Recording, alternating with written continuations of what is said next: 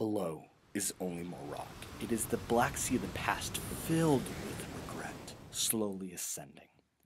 An injured bird, fear pumping through every vein, grasping for the next perch, struggling to soar away. Fragile like a light bulb, delicate, knowing it will shatter if it falls. A balloon, the only way is up. If it starts to drift down, it will pop. Shaking like a lathered horse with crazed eyes and flared nostrils, trying to find a place to rest but ever looking. A runner in a marathon, breathless on the second mile, wanting to relinquish but having to continue.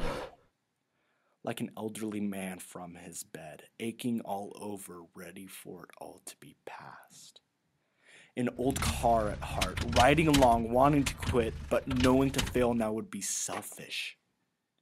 A loyal dog, not living for itself but for the people around it. Burning lead in his forearms, slowly creeping through his veins, tempting him to let go and fall into the chasm. The rock, like a lifeless ocean, swimming my way across it with my fingers and toes. But like a cat, ready for the hunt, I still my breath and harden my face, and I push through the future like an icebreaker, cold, silent, and ready for hardships.